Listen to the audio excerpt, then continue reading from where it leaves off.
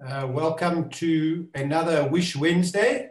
We welcome you on behalf of WIT Sport and Health, the umbrella body for sport and exercise medicine at the Faculty of Health Sciences, WIT University.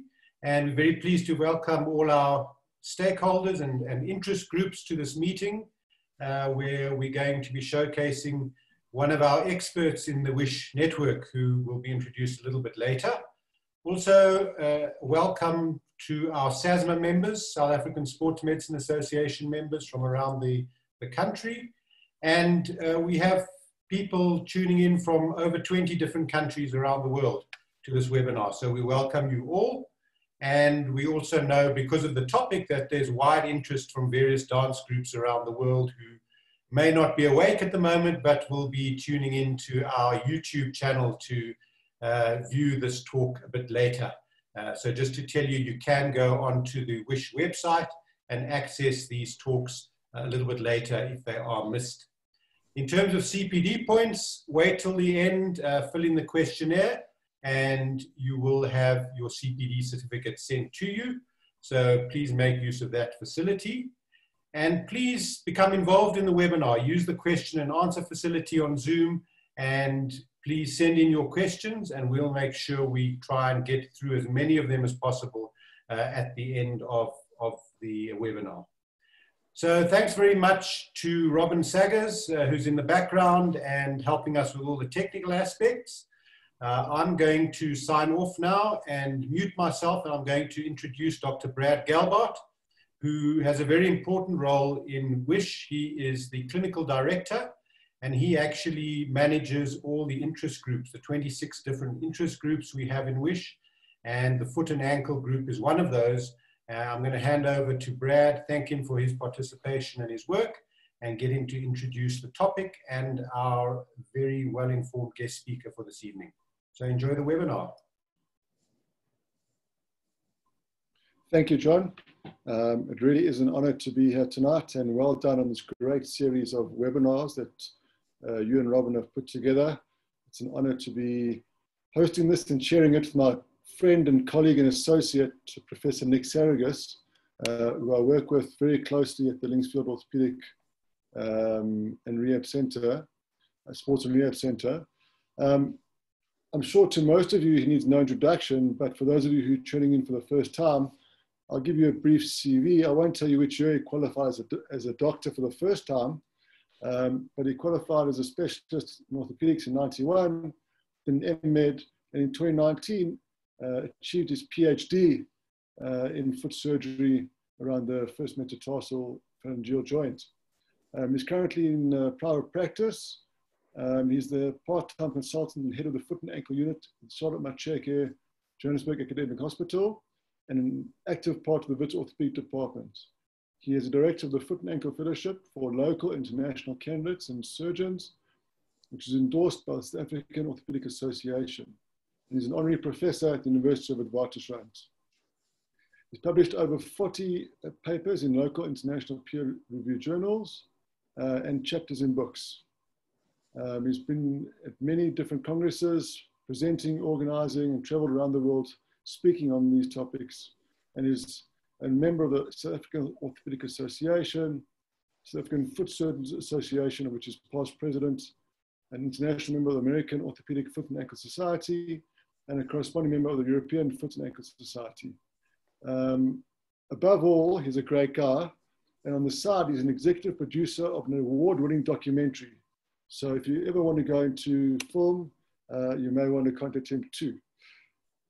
Tonight, he's going to entertain us for a while on the dancer's feet. I do mainly knees because the foot's very complicated, lots of bones and joints. There's a lot of tendons and ligaments and lots of different things that can go right and wrong. So I'm sure Nick will simplify it for us and put things in perspective, probably for one of the hardest things the foot has to do to get into those positions for dancers. So I'm going to turn off my video, hide my corona mask, and let Nick talk. I do encourage you guys to please put as many questions as you want into the Q&A. Nick loves answering questions, the harder the better, and hopefully we can dig into his wealth of experience in foot and ankle surgery. So without further ado, Nick, over to you.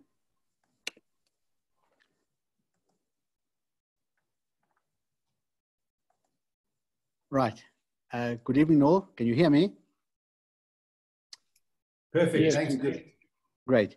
Well, thank you very much, Brad, John, Robin, and the WiSH team for inviting me. Tonight, I'll be talking on foot and ankle injuries in dance, concentrating primarily on ballet.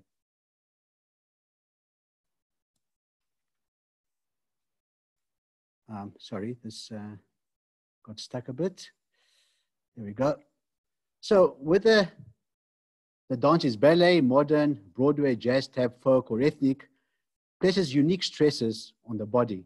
And of all the dance forms, ballet is the most stringent for the dancers. Ballet, as you well aware, is an exquisitely sophisticated and elegant art form. This beautiful photograph shows us. Its seeming ease and grace, though,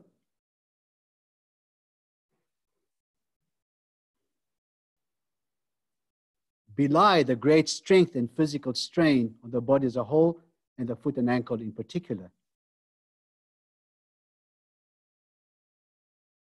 Basically, to reach this stage of grace and elegance, there are plenty of injuries, despondency, and disappointment.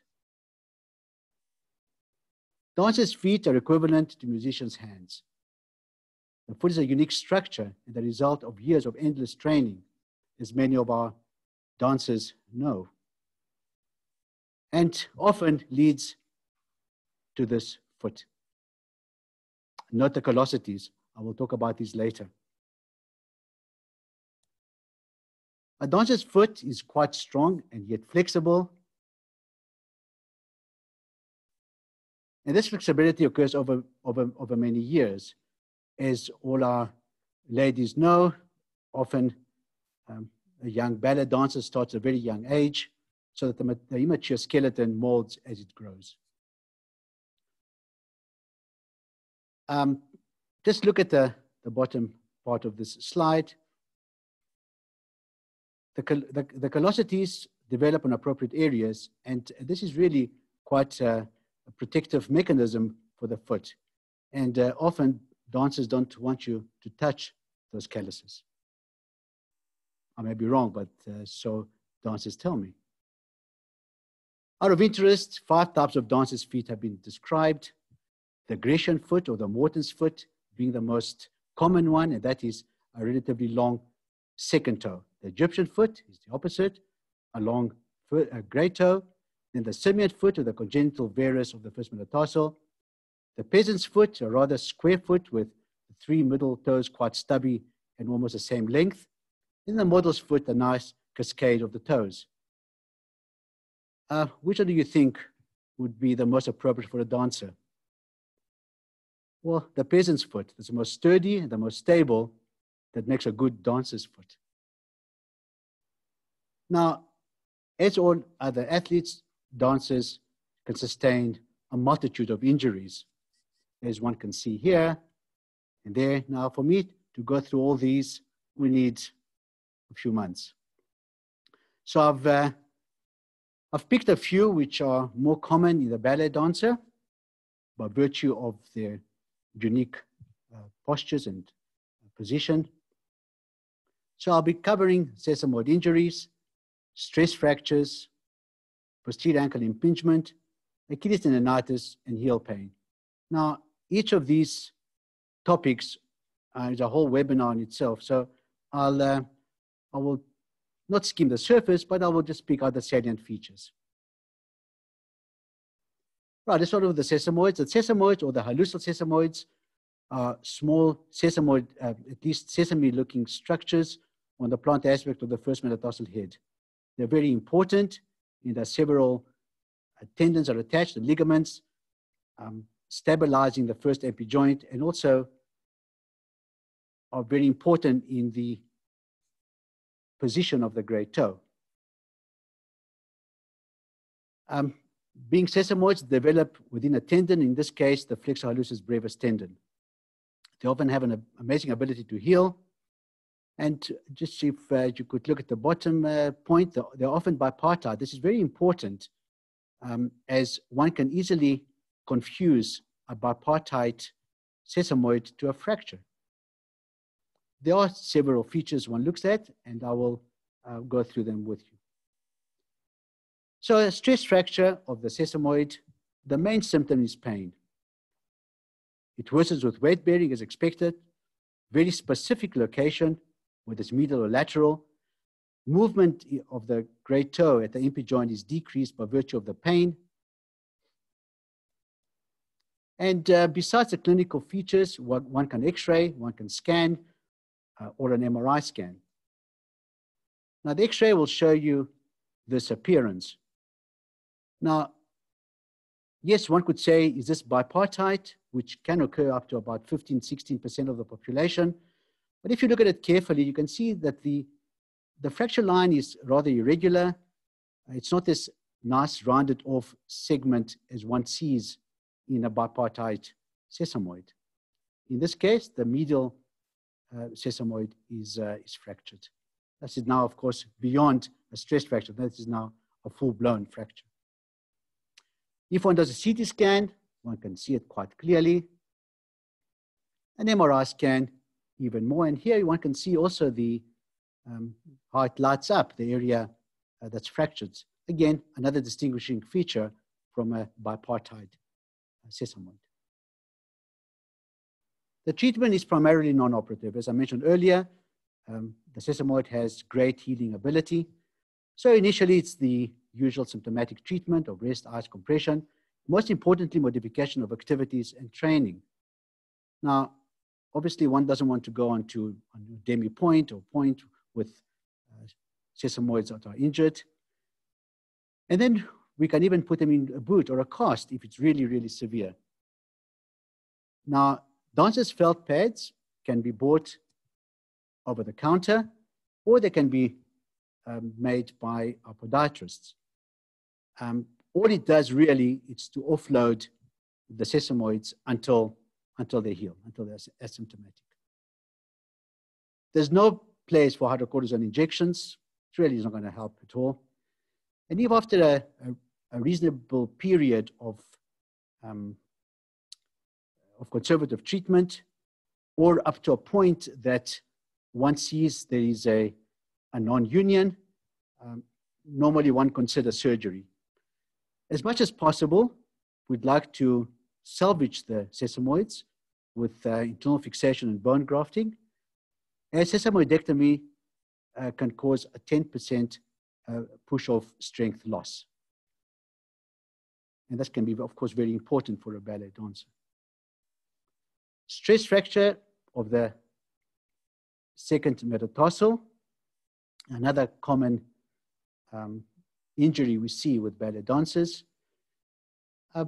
There are various reasons for that. The second metatarsal base in particular.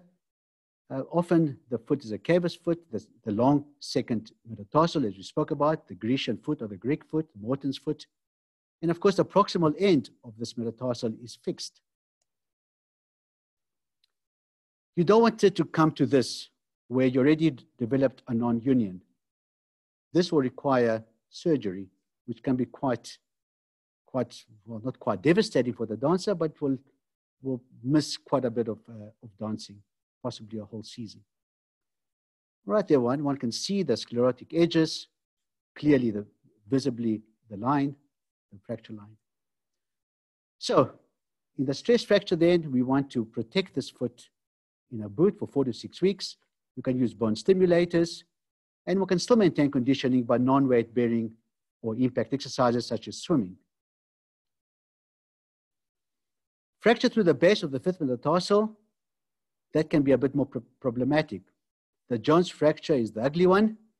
If it's not diagnosed early, it can lead to a non-union.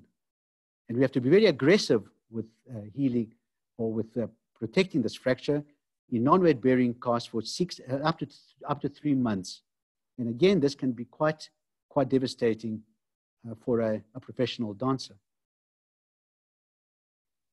So if we divide the base of the fifth metatarsal into 3. The middle zone, or the second zone, is where one finds a Jones fracture, where the fracture line extends not into the cuboid metatarsal articulation, but the intermetatarsal articulation. More distally, we're looking at stress fractures now of the shaft. So it's not a Jones fracture. And they all heal quite well, besides this Jones fracture. Unless identified early, one can miss the boat and you land up with a non-union, and you can end up with open reduction fixation with bone grafting. The other fracture one sees in the ballet dancer or in the dancer is a spiral fracture of the distal shaft of the fifth metatarsal. We often call it a dancer's fracture. And that heals quite well in a cast or boot. Of course, if all that fails, one does have to operate, and this is what it will look like.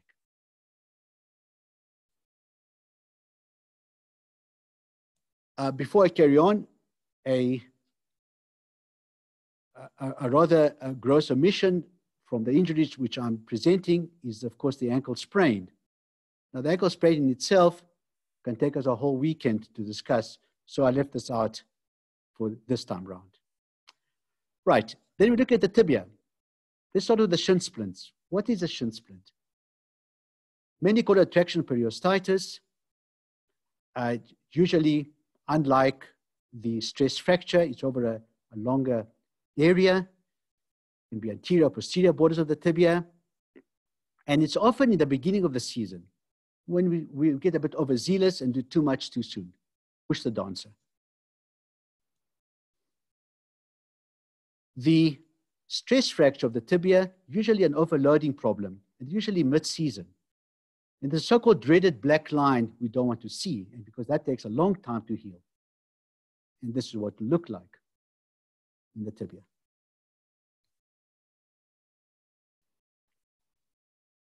Posterior ankle impingement syndrome was well covered by my good friend, colleague, and associate, Dr. Farao, some weeks back.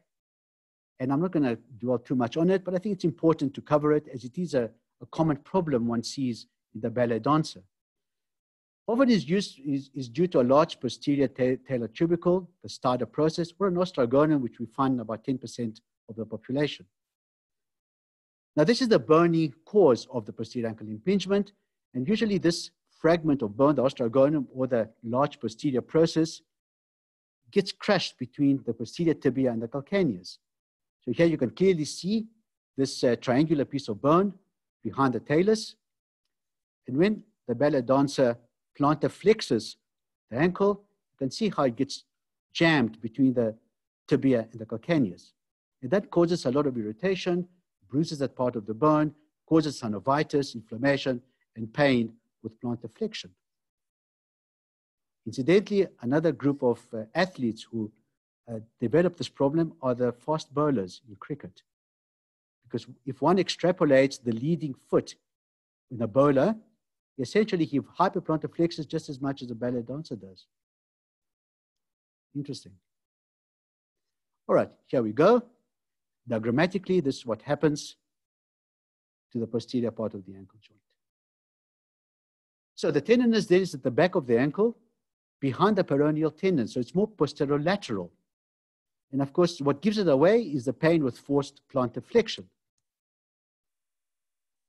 So this is what we do, and our dancer experiences quite a bit of pain. So again, this is pretty much a clinical diagnosis. An X-ray, if there is a bony component to this problem, will be obvious. If we inject with local anesthetic and the pain goes away completely, pretty much diagnostic. A bone scan can be of use, but it's quite expensive. And of course, if it's a soft tissue component, posterior ankle impingement, i.e. when there is no obvious startup process or there's no obvious osteogonum, then what causes this posterior ankle impingement? It's probably crushing of the synovium at the back, or even a flexor hallucis longus tendinitis, which I will discuss now. Then an MRI becomes quite useful. The treatment, once again, we start off with the conservative management, with some physiotherapy, of course, a low-heeled shoe. We don't want to plantar flex the ankle, obviously. Activity modification, try and avoid standing on toes. Hydrocortisone injection is good as long as you make absolutely sure that you inject in the posterior ankle area and not in the flexor hallucis longus tendon. If it's very severe, we can put a cast on for a short period of time or even a boot. And if nothing helps, then surgery is warranted, but you have to warn the dancer that they can only return to dance about 2 to 3 months later. And in fact, the dorsiflexion can take quite long to recover fully, up to about 3 months. They must be aware of that. So just to show you some surgery, this, although the problem is more posterolateral, we like to go medially so that we can identify the neurovascular bundle. And of course, once we retract it, as you can see on the bottom part of this incision, we see this muscle belly. This muscle belly is a flexor hallucis longus tendon, and it often has a low-lying muscle belly, which can also become involved in this posterior ankle impingement, and of course, flexor hallucis longus tendinitis as well. So we tend to debride it, inspect the tendon, make sure the tendon is in good order, and there's not tendinitis or nodules that affect it, no tears. And then we retract that out of the way, and we fall onto the posterior part of the ankle. And what you're looking there, pointed by the scissors, is the ostragonum. And very carefully, we shell it out. And it can be quite large.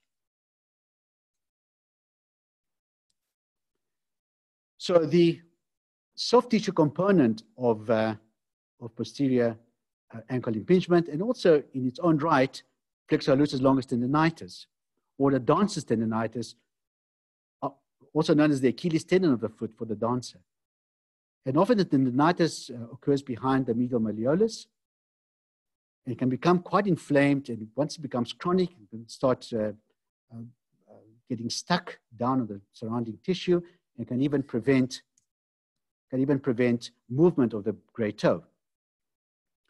So it can sometimes seize up completely and creates a pseudo hallux rigidus.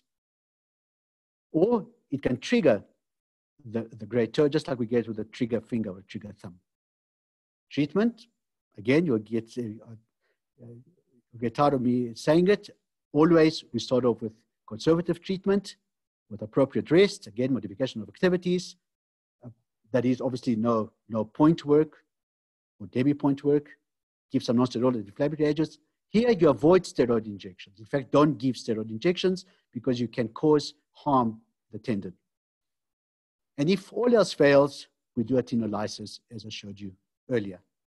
So this is what can happen sometimes with the flexor hallucis longus tendon. You can create this little nodule, and this nodule can get caught in the sheath and can cause a trigger great toe.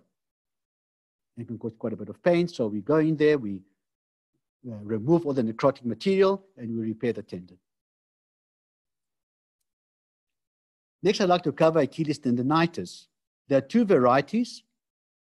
We have the non-insertional and the insertional. And as the name implies, the non-insertional is a few centimeters above the insertion into the calcaneal tuberosity in the so-called watershed area where the vascularity is not terribly good. And that's usually due to repetitive overload, excessive stresses. We know that the Achilles tendon is the strongest tendon in the body.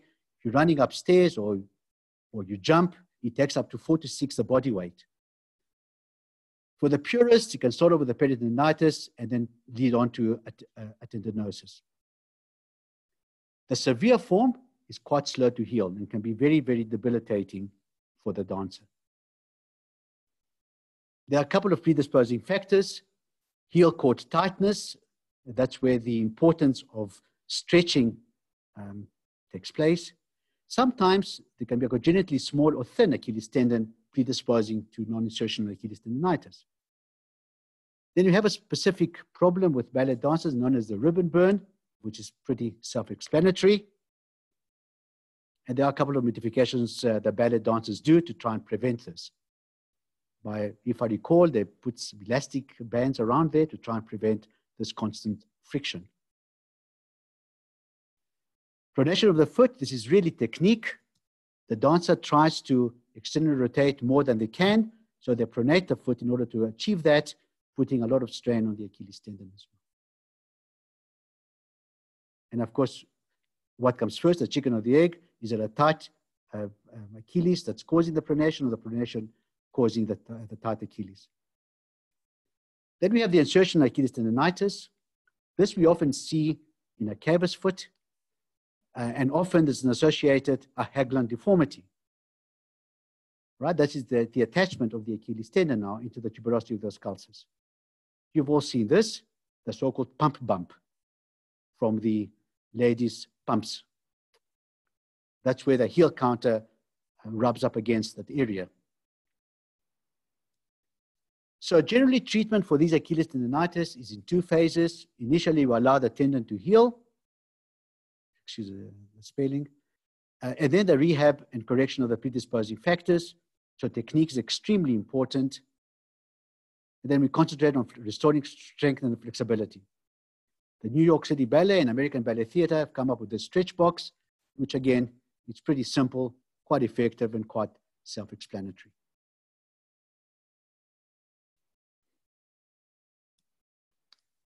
Again, no hydrocortisone injection.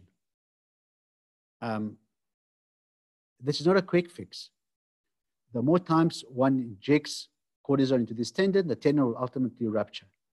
And some of the worst degenerative tendons I have seen, not just Achilles tendon, but tibialis posterior tendon, plexus hallucis longus tendon, peroneal tendons, is from repeated intratendinous hydrocortisone injections. If you want to give a hydrocortisone injection under ultrasound control into the sheath, perhaps with a fine needle, but please try and avoid hydrocortisone injections in tendons. So if there's no improvement, give it 2, 3 months, 4 months. As long as there's improvement, you carry on. If not, then of course, there is surgery, which I'm not going to elaborate. Suffice it to say that the non-insertional tendonitis, they heal much faster because it's purely a debridement and repair of the tendon. One does a synovectomy, decompresses the tendon by opening the sheath. Sometimes the plantaris is at fault, so we resect part of it. Whereas the insertional tendonitis is bony work as well.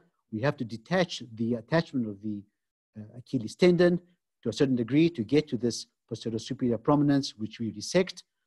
We clean out the retrocranial bursa, debride the deep surface of the Achilles tendon where it's been frayed by rubbing up against this bone.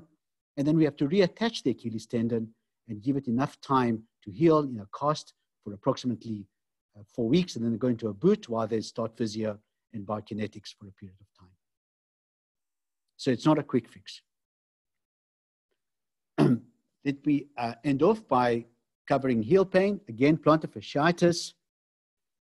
Now again, this can take us a weekend to discuss it. Plantar fasciitis is the headache of the foot. It's very, very common problem and a hell of a stubborn problem to settle and to heal. It can take months, in fact, sometimes years, if it's not dealt with properly. The so-called calcaneal or the inferior calcaneal spur, it's not necessarily the cause of the heel pain. The plantar fasciitis is. The other problem is this rupture of a plantar fascia. Again, just with tendons, multiple steroid injections can cause this. So plantar fasciitis needs TLC. 95% of it is due to overloading, overuse. So we need to give it adequate rest. And rest and rest.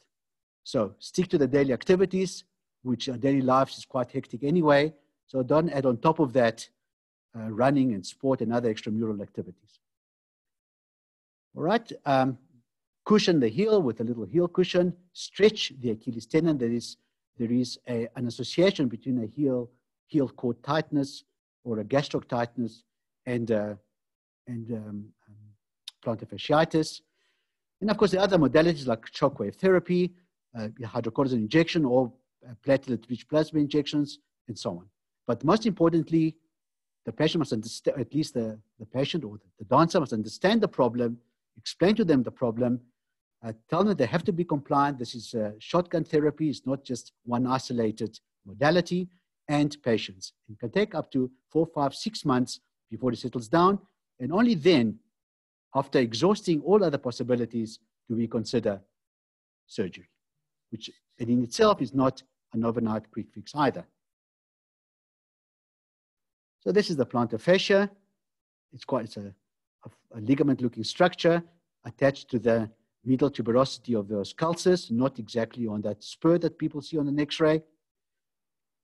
It's quite a large structure. It's one of the structures which maintain the medial arch.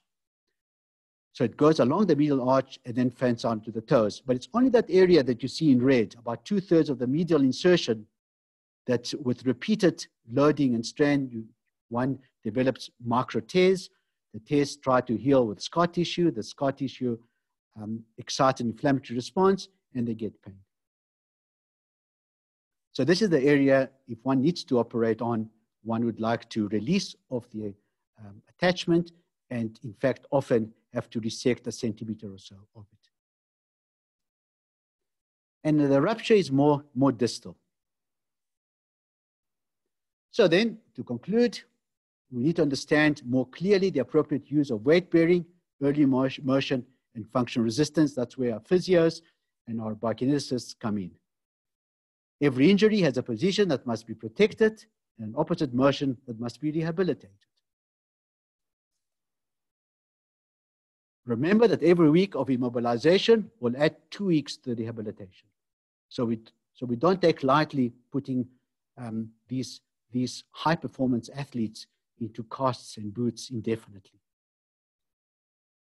And often you get asked, let's operate, a quick fix. You know, good surgery that is fully rehabilitated will equal a poor result. So surgery is not always the answer.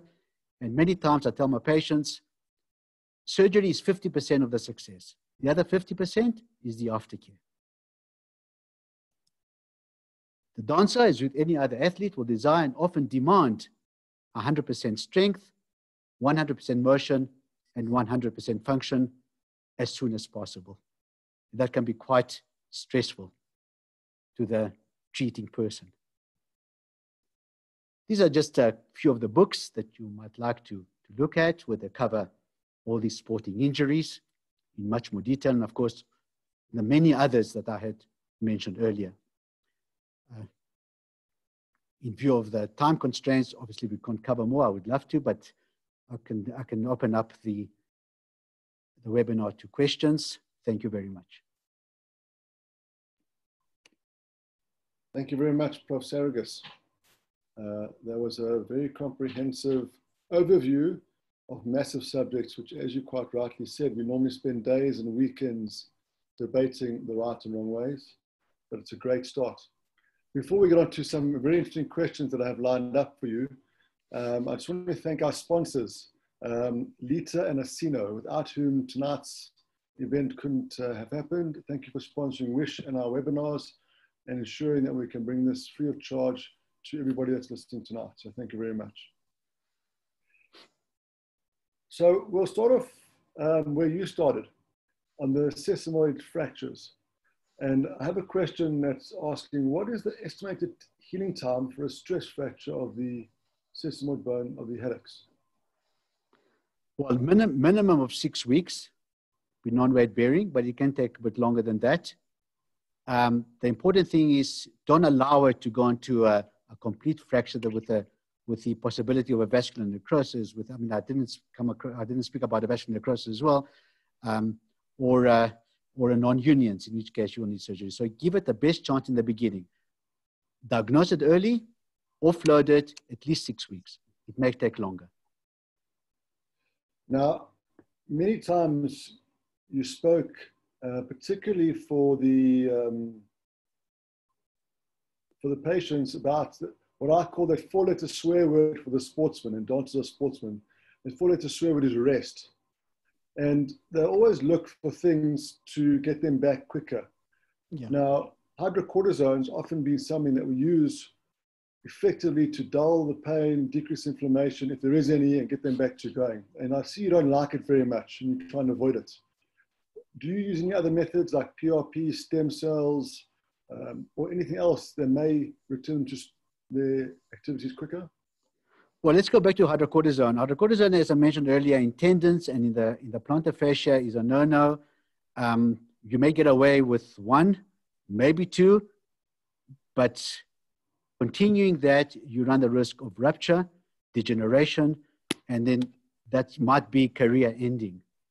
All right. Now, cortisone in other areas, for example, plantar fasciitis, yes, I would give it often once off. We know that about 50% of patients, you'll have long-term relief. Otherwise, the problem will come back. And there have been many studies comparing it to PRP. And of course, there are the protagonists and antagonists of using PRP. But there are studies that have shown that PRP is probably more effective for plantar fasciitis long-term. After a year, they're still pain-free. In other parts of the foot, including Achilles tendon or peroneal tendonitis and so on, it hasn't shown to be very effective. Okay. Now, cortisone, yes, it will dull the pain, but hasn't stopped the progression of the problem. All right? So you'll still, if you have a tendonitis, say for posterior ankle impingement, you'll give your cortisone, but you still got this impingement problem. You know, so rather treat the problem. I realize that some of our soccer players overseas, you know, one day is about €1 million or something. Yes, I understand the urgency of going back to playing, but if this is not done properly, in fact, the long-term problems will be much more deleterious to the athlete. What do I mean by rest? I use rest here generically. Okay, as I mentioned in one of the slides, rest from the activity that causes the pain. For example, the posterior ankle impingement, you know, they can still maintain their fitness by performing or exercising in a way not to plantar flex the ankle and causing the problem. And that's where the biokinesics come in, the physios come in. All right? Swim, or for example, you don't want to load the foot, so the foot's bruised, let's call it the heel fat pad bruising, for example, then you can go and swim or do something different that you don't load the foot unnecessarily. So what I mean by rest. So there's always something one can do without causing further damage. And pain is a good indicator. If they do something and it's painful, you know, it's not a nice sensation. So why do we have pain? We have pain because our body's saying, listen, you're doing something wrong. I don't like it. So stop doing it. If you do something, you got no pain, it's probably okay to maintain the fitness and the strength and other requirements for the particular profession. Do you see a role for PRP and stem cells for these overuse type injuries, inflammatory? I don't have much experience with stem cells at all. In fact, I have no experience with stem cells. But PRP in the foot, I use it for plantar fasciitis only. I was using it for various other conditions, but I didn't find it very effective, and that was pretty much in keeping with the international literature. Okay, great. So I have a tough question from one of the Greek sports physicians. He wants to know that dreaded black line on the tibial stress fracture. Yes. Have you got an approach to that? Yes. Again, we rested. I don't put them in casts. So they've got to use crutches, offload the area. After about 8 weeks, it can take. After about 8 weeks. Is there any room for surgery if it's not getting better? I don't recall ever have to do any, or maybe once I had to nail a tibia because it was not getting better. You know, bone graft it, nail it. But the vast majority, it doesn't need surgery. Just give it enough time, offload it, use crutches. No need to put in a cast or a boot. That sounds like a great surgeon's answer. And for the physicians out there, I'm sure you want to do bloods and look at all the other metabolic factors as well. Okay. But we surgeons, we like to put nails in things. It's operate or not. You caught me out. Okay, yeah. I wasn't trying to catch you. All of the above. All right. I know the follow-up's going to come just now. So just let's cover that quickly. We've got a few questions on the Achilles tendon. Yes. Yeah, so let's just, if we can focus on those for a few minutes. So the first thing, I suppose, we'll start at the end, is the ruptured Achilles tendon. Yes. So I see a psychologist is asking us, a young dancer or dancer ruptured it during a performance. They want to understand the different stages in rehabilitation. So firstly, would you fix it? Would you operate? And then how would you rehabilitate them? And while you're thinking about your answer, we've got a few discussions on shockwave therapy for Achilles tendonitis and rehab. There was something else that I was seeing. And therefore exercises to strengthen once it's healed. And they probably could double up for Achilles tendonitis. If you can just try and address that in a general way. Okay, for acute rupture of the Achilles tendon, there are two schools of thought, the surgery and the non-surgical. If you catch the rupture within 3 days, yes, one can attempt to treat it non-surgically. The problem there, though, is that, in my view, results are not as predictable. And it's been shown also that the re-rupture rate is higher in the non-surgical group. Yes, you do avoid the potential risk of surgery, but I don't think that's a deterrent. So clearly I'm of the surgical school, because I know what I'm doing. Okay, not in a facetious sense, but what I mean is I open the rupture site, I take the one end, I take the other end, I put them together, I create the correct tension that all the gastrosoleus complex has, all right? And then I suture it with at least with absorbable material, and this absorbable material in due course will disappear, and then the tendon will be the tendon, repaired end to end, and the chance of re-rupture, provided the patient follows the rules, is negligible compared to the non-surgical group. So I'm of the school of surgically repairing the Achilles tendon, having discussed in detail the pros and cons with the patient. The patients may refuse to have the surgery, in which case it's fine. I still give my opinion, but the decision is finally the patient's. All right. I like to use absorbable because this foreign material will ultimately dissolve.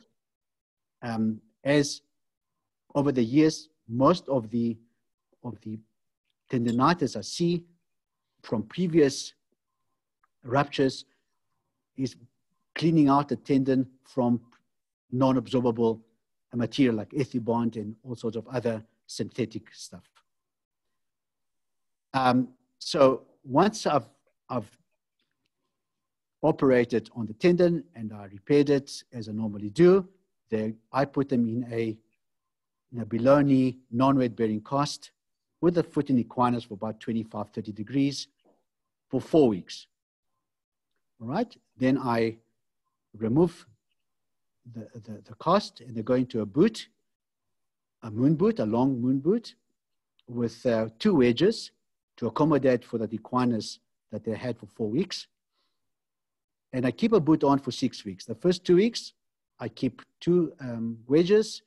The following 2 weeks, 1 wedge, and then there are no wedges in the moon boot. During that time, they go to physiotherapy, and they dorsiflex to neutral, not beyond neutral, for the 6 weeks. All right, and after the 6 weeks in the boot, now we're talking about 10 weeks from the time of the surgery, we will go into an ordinary shoe with 2 centimeter heels for about 2 to 3 months. While at that stage, they start now dorsiflexing beyond neutral, and with biokinetics, guidance to what they can and can't do. So at 6 months, generally, they will go back to their usual activities. All goes well. Now, there are various ways of repairing the tendon. Now we have the various techniques with mini incisions.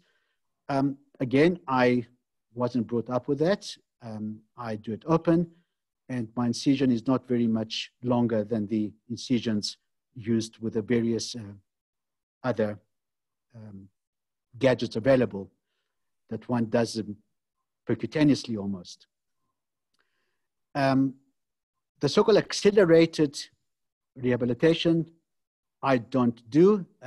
Generally, these require a non-absorbable material, which I'm very much against, unless things have changed.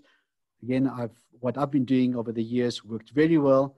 And as I mentioned earlier, if a week earlier makes a big difference financially, well, then perhaps one would go more for the accelerated type of technique. But I must say I haven't had this problem yet.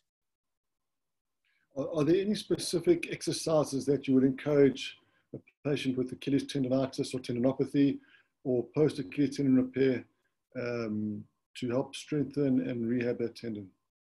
I think initially, look, I leave this to my physios and the bios. They're the experts there than I do. But besides I advise them the period of non-weight bearing or non-weight bearing type of movement and exercise, I leave it up to the physios and the bios. Perhaps one of our physio bios. I mean, I'm sure there are a lot of various techniques that they use as well, depending on how they've grown up.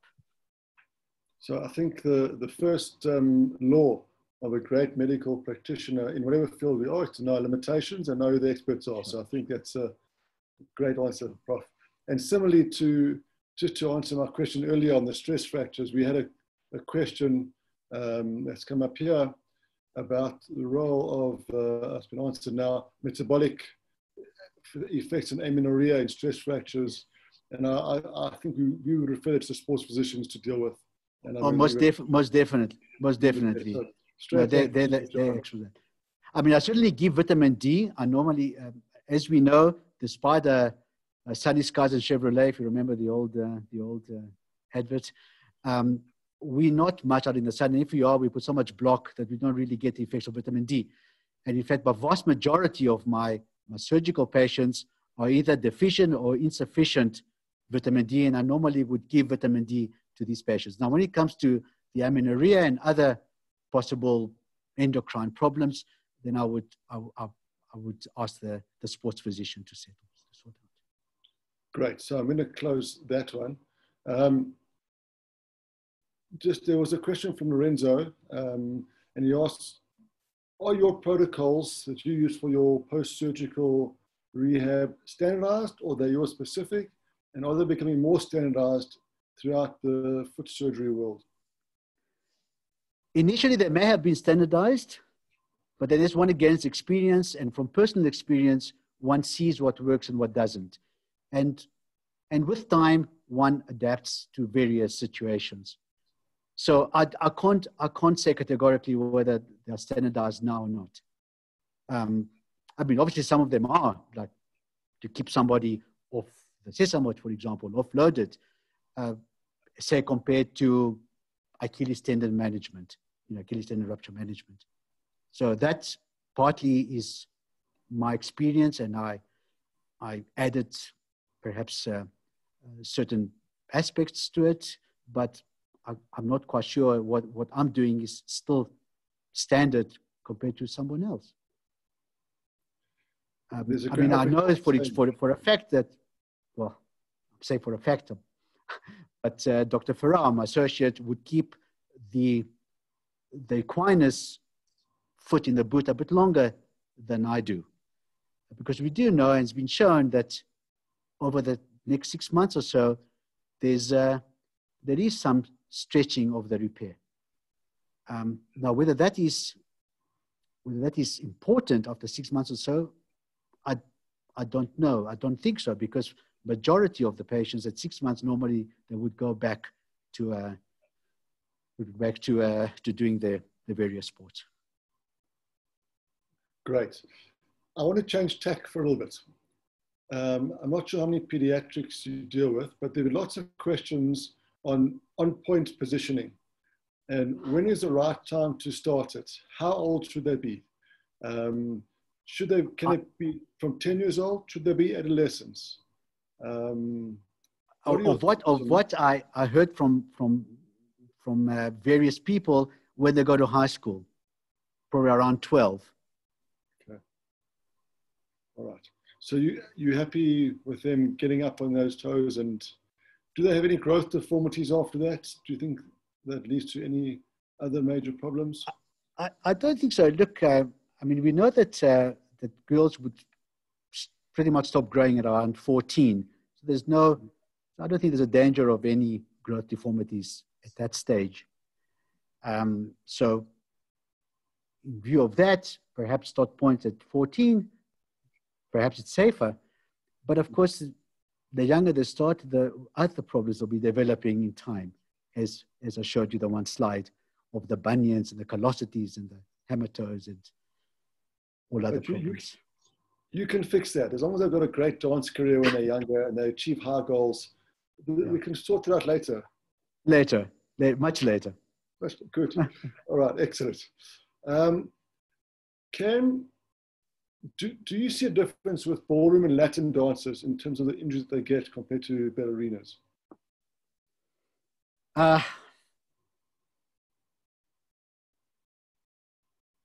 Not really. You know, the ballroom dancers have the very high stiletto heels, and they do also have a problem with pretty much the same as ballet dancers. Anything from the heel problems to the bunions to the plantar fasciitis to ankle sprains. They fall off these stilettos, which we haven't covered. Not very different to the ballet dancers, but. I don't know, maybe I'm wrong, but I think ballet dancers, their training is far more stringent and far more intense, perhaps, than the ballet dancers, and mainly on the toes. I don't know, I might be wrong, but I think the injuries are pretty much similar, or the stress fractures and so on, pretty much similar. You know, weight bearing areas more so. We have a few podiatrists who want to know what their role is in the dancer's foot and whether you use them or not. Oh, plenty. They know very well I use them, the ones that I know well. Sean being one of them in Cape Town now, and a lot of local podiatrists. Offloading, particularly of areas like sesamoiditis and so on, are very important. I do realize that ballet shoes don't have the room to put in orthotics and things, but certainly in between with any malalignment, we can try and correct when they're not dancing and not wearing the ballet shoes, and other general care on the foot if as required. I think podiatrists are very important. Great. So we've got lots of questions coming through. We'll keep on going probably for another 10 minutes or so. We'll keep Prof in the hot chair.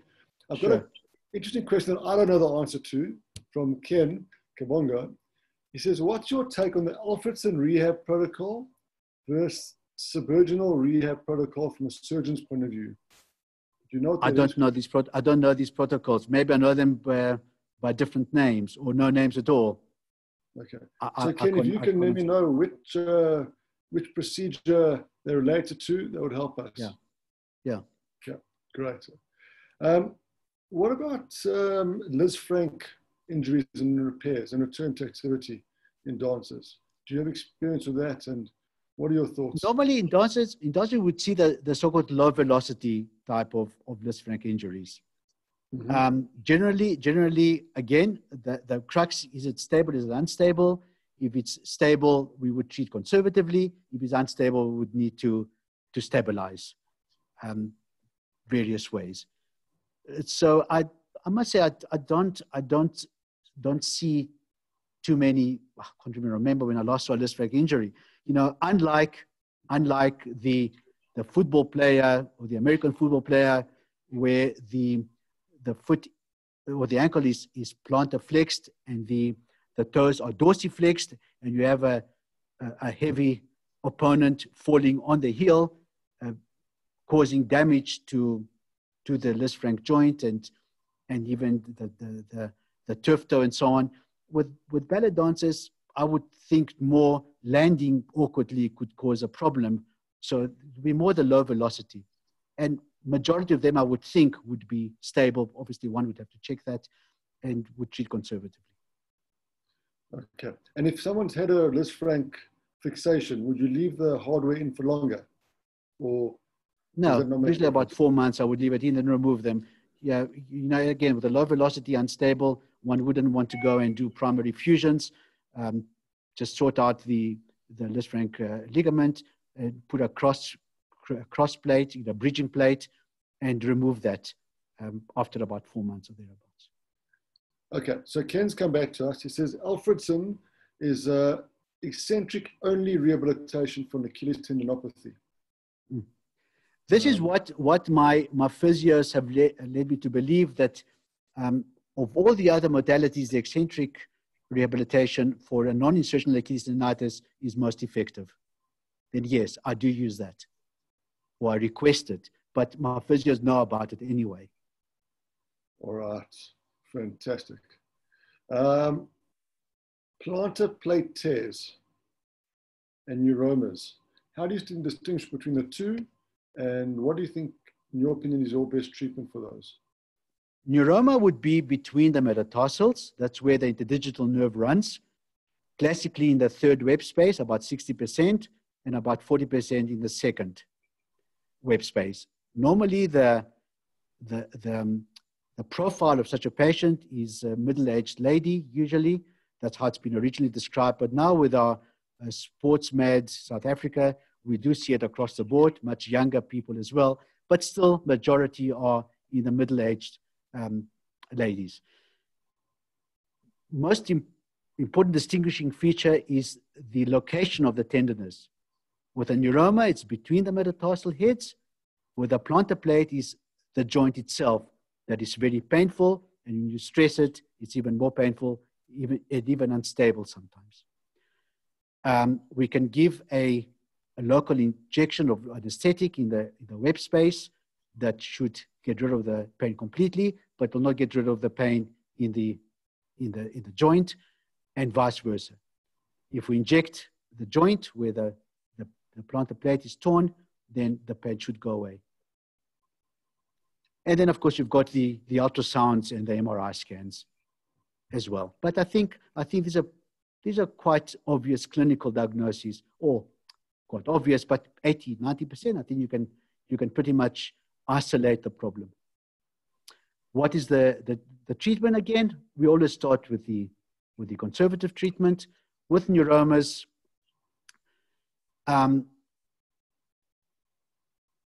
the plantar, or rather the metatarsal bar that's been described, makes good sense theoretically. By lifting the metatarsal heads, splaying the metatarsal heads, you allow more space for the nerve, but practically we don't find it to be very effective. So rather modify your activities, wear a broad shoe, a tight shoe will squeeze that nerve, and rather wear something broad and deep and comfortable. A cortisone injection, again, may or may not be helpful depending on the size of the neuroma. If you're looking at a relatively small neuroma, say it's 5 millimeters, under 5 millimeters, you can expect a cortisone injection to last up to about 6 months, and a larger neuroma up to about 6 weeks. So rarely will these last indefinitely. And what the cortisone does is basically shrink the inflamed bursa around the nerve, but the structural damage to the nerve, obviously the cortisone won't do anything. So ultimately and definitively, surgical excision may have to be the answer. The plantar plate tear, again, it depends on how bad it is. One grades it. The more severe ones, you may have to go in and repair. Otherwise, if the demands on the patient is not great, you can treat them symptomatically till the pain goes and leave it at that. All right. A few more short, sharp questions to you. The first one is a runner presents with FHL tendonitis. We're going to the back of the ankle. It's recurrent. Where would you look biomechanically to correct this? I think first you must wait until the symptoms resolve, or just look at the Achilles tendonitis. Then you start concentrating on the rehabilitation to regain the strength primarily. While we're in that compartment, are there any clinical pearls regarding the management of post-tendinopathy? You mean to treat tendinopathy? Yeah, clinical pearls. Well, back to resting and modifying activities. An arch support, because you want to relax this post tendon before it progresses to a dysfunctional tendon. So an arch support is important. In the beginning, they may require a boot or a cast, non-steroidal anti-inflammatory agents, local anti-inflammatory modalities, and give it time. That would be to protect it from deteriorating. Now, give it 8 weeks, at the most 3 months of this treatment. If you find that you're not winning, having diagnosed it, obviously clinically, and if you're not sure, an ultrasound or an MRI scan, then rather opt for surgery. At that stage, the so-called stage 1 tendon dysfunction, one would just debride the tendon, and they do very well. Once you start having a dysfunctional tendon going to stage 2, stage 3, when there's already a deformity, the flat foot, the adult acquired flat foot, then it's a little bit late to try and salvage the tendon. Then you're looking at other procedures. So the important thing here is early diagnosis and prevent progression to damage this tendon. All right, we're almost at the end, and I'm going to just a couple more. There's a few on plantar fasciitis. Yes. Just your thoughts on strengthening and stretching versus shockwave therapy versus a hormonal link.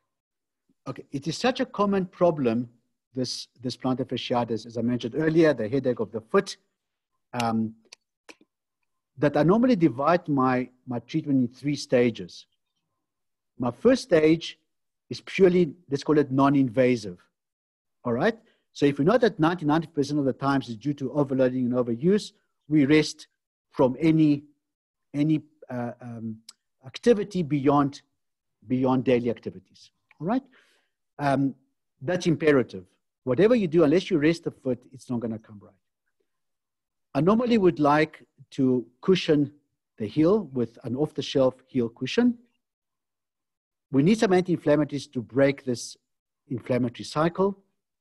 And then stretching is terribly important. So embryologically, there's a connection between the heel cord and the plantar fascia.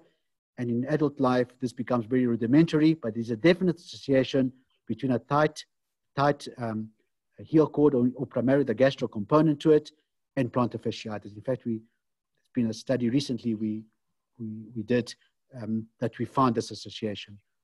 It's certainly there. So stretching is terribly, terribly important. So we're looking at rest, we're looking at some non-steroidal inflammatory agents, we're looking at stretching, we're looking at some form of heel cushion to cushion the foot. Physiotherapy, sometimes physios use some strapping, which can help, and some other anti-inflammatory modalities. You know, the rolling on the ice and so on. Now, if this doesn't help after a reasonable period, at least I ask my patients to come back to me in a month's time, tell me whether this treatment works. If it works, then we continue with it for as long as it takes until the pain goes away completely. It can take 2 to 3 months. It can. If we find that they reach a stage where there's a plateau, they don't get any better, or they're getting worse again, Then I'll go to my second stage. So let's call it semi-invasive. All right?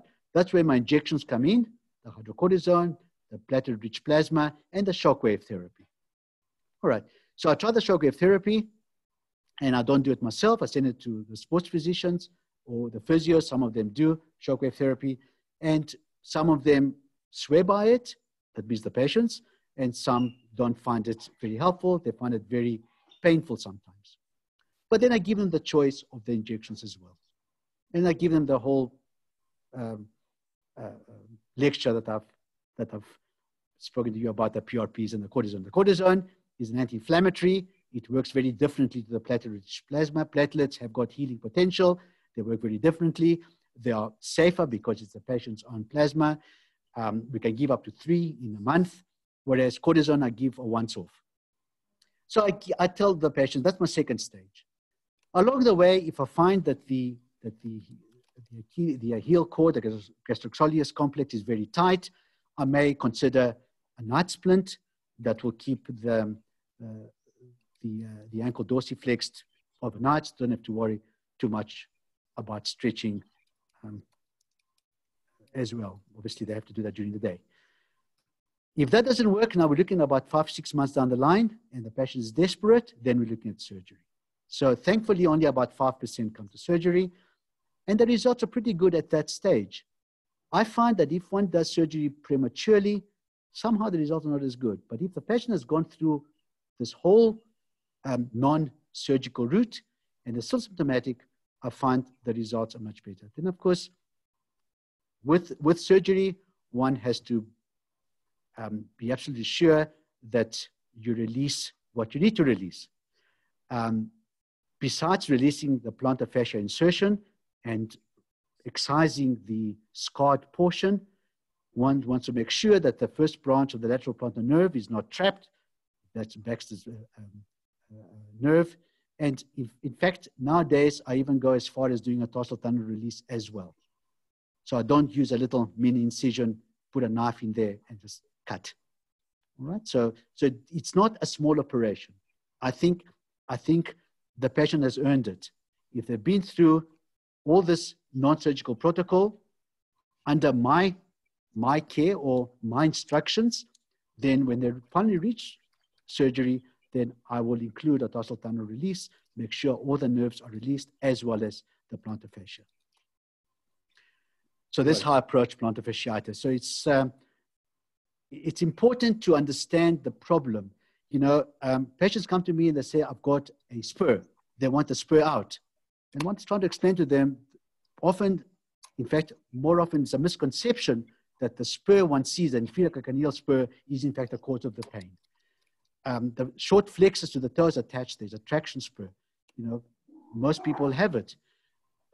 But the plantar fasciitis on the medial tuberosity of those ulcers is usually the cause of that pain. And that's important for the patient to understand that as well.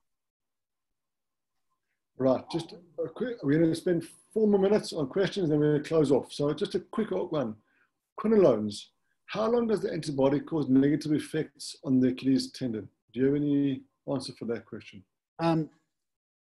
As far as I know, even 3 months quinolone intake prior to the tendinitis, it can still be quinolone, even longer than that, even up to 4-6 months. Often the patients can't quite remember when they took the antibiotic, which happens to be one of the quinolones.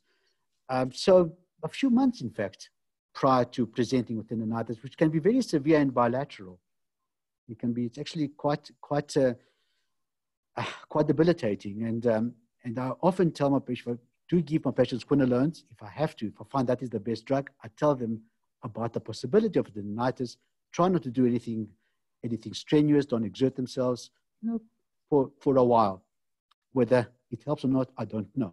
But I do warn them about quinolones. I think it's important that one does. I'm going to try and put the last few together. There was mention about the peasant's foot being the best shape for a dancer, but it's wider and gives more stability. So how does this pair with most dancing shoes that are typically narrow, tight, and restrictive? Yeah. So if you think it leads to bunions, the question is, when would you operate on bunions and what would you suggest? And how soon after bunion surgery would you allow a ballet dancer back into her on-point shoes? Sure. All right. When to operate on bunions? When they become symptomatic. That's it. All right. Right. Good answer. When do they go back to dancing? You know, this is very individual. The first 3 months is not negotiable. All right. The first 6 weeks, they are offloading the forefoot. The next 6 weeks, they're going back to normal activities, and then only they're going to start training. So, ballpark figure, even if I say 6 months might be too soon, because sometimes swelling can last up to 8 months to a year. They won't even fit in the ballet shoes, let alone going on points. So so the best answer there is leave the bunions. Bunions, they can manage with them rather than having the surgery for a quick fix. So a serious ballet dancer, unless it's very problematic, the bunion, and really, really interferes with their profession and their quality of life in general, then what one would operate. But you warn them that it can take up to a year to go back on point and the way we were before. All right. So just a quick answer. Bev Russ, one of the best ultrasonographers in town, who does lots of foot and ankle ultrasonography, says that she not infrequently sees plantar fibromatosis. Do you have a protocol for treatment of those? If I'm convinced that it is plantar fibromatosis, and again, we can only say 99.9% because the 0.1% can be something else, and we only know about from histology. But generally, again, only if it becomes symptomatic. Sometimes they become very large, multinodular, they may interfere with shoes. And in fact, I had a patient the other day who complained of the arch collapse. It turned out to be a plantar fibroma. So if it becomes that size and symptomatic, be it tender or interfering with shoes and walking, I would excise, else I would leave it. And to me, mental anguish can be as important as physical anguish. If the patient is very, very concerned about what that might be, then I say, well, the only way we'll know is by excising it.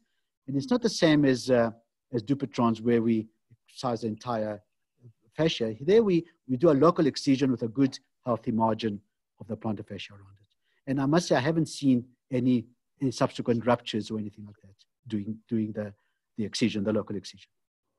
So the last question, and I think it's a great one to end off on. And you spoke about pain being an alarm bell that needs to be listened to. But dancers, like most sportsmen, have very high pain, not most sportsmen, some sportsmen have a high pain threshold. Yeah. How do we distinguish good pain from bad pain? And I think that's how if a dancer says she's got pain, she has pain. That's a difficult question. They're difficult patients to treat because they've got a high pain threshold, and as a lot of other high-profile athletes, you know, it's very important to them to go back, and they tolerate a lot of pain. So when they finally come to you with pain, then I take it very seriously, and then see what the problem is, and of course, I minimize, well, as much as possible, try and find an effective way of treating it with minimal, let's call it, resting from their various professions. So yeah, it's a difficult question. Pain is a very subjective thing, as you know. So I think if we were teaching first-year registrars in orthopedics, any night pain or pain at rest is severe pain and something that you want to worry about. But Yes. in the sportsman, as Nick says, and I think I agree, generally the patient who gets to your rooms, normally by themselves. If they're brought in by somebody else, often there might be other agendas, but if they come in themselves telling you they're in pain, often they're in pain. So I just want to, with that, say thank you so much to Prof Nick Saragas. You gave us a great introduction, covered the topics, and then we fired them at you for a good 45 minutes of questions and answers. A really great webinar. I thoroughly enjoyed chatting to you, and I hope everyone who listened tonight got something out of it, and our dancers will be better off for it. Thank you, Prof. Thank you very much. Thank you for having me. Thank you. John, I see you here. You want to end off? I'll end off again, by just repeating the thanks to Prof Saragas. I think one of the signs of a good talk are the number of questions that come afterwards and the interaction that's generated. And as Brad said, you really faced the firing squad there. We've had 25 of these webinars so far, and I've never seen someone take so many questions. So thanks for that. I think it provoked a lot of good interaction and thought from a wide range of different disciplines, which is great to see, that you had the surgeons and the physicians and the physios and the biokineticists and the podiatrists all listening in and giving their opinions and asking questions. So thank you for that. It really was a great overview of issues in the dancer's foot, and we thank you for the time in preparing that. Really, thanks very much for your time this evening, Nick, and also to Brad for fielding the questions and for managing to bring it all together so nicely. We appreciate your input and your time, not only to this webinar, but to WiSH as well. And again, to echo your thanks to Asino and Lita Group, who are a pharmaceutical company who have supported WiSH this year, and we're very grateful to them. They have a suite of products, including Zepho, which is known to many of us. So thanks very much for your support as a company in supporting ongoing educational initiatives. To all the foot clinicians out there, there will be another foot-orientated talk early September, focusing on the runner's foot and running shoes. So don't forget to look out for that. I think in the first week of September, you'll receive the adverts to that, and just sign up for that webinar.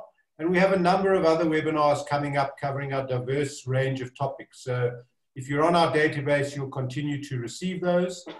Stay on the line. You'll be linked to a survey, and from that you'll be able to get your CPD points, as you can see on the screen there. So as you log off, you should receive a pop-up, and you will be receiving your CPD certificate in the next couple of weeks. So on behalf of WiSH Sport and Health, thanks very much to all of you for tuning in. Thanks to our guest speaker, Prof Saragas. Thanks to Dr. Gelbart and Dr. Saggers for being in the background.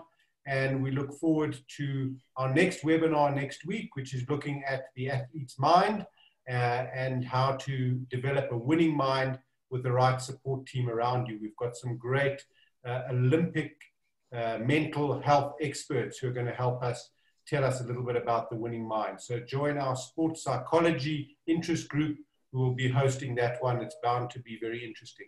So very good evening to you all. Thanks for joining us, and we'll see you next week. Thank you.